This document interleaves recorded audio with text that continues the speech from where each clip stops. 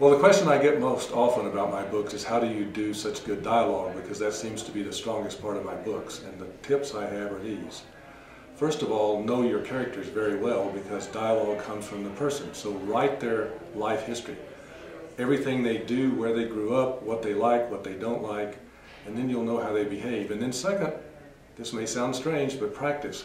Before I write a book, I write a lot of dialogue between the characters that has nothing to do with what's going to be in the book. I have them discussing what's on television or politics or what they ate.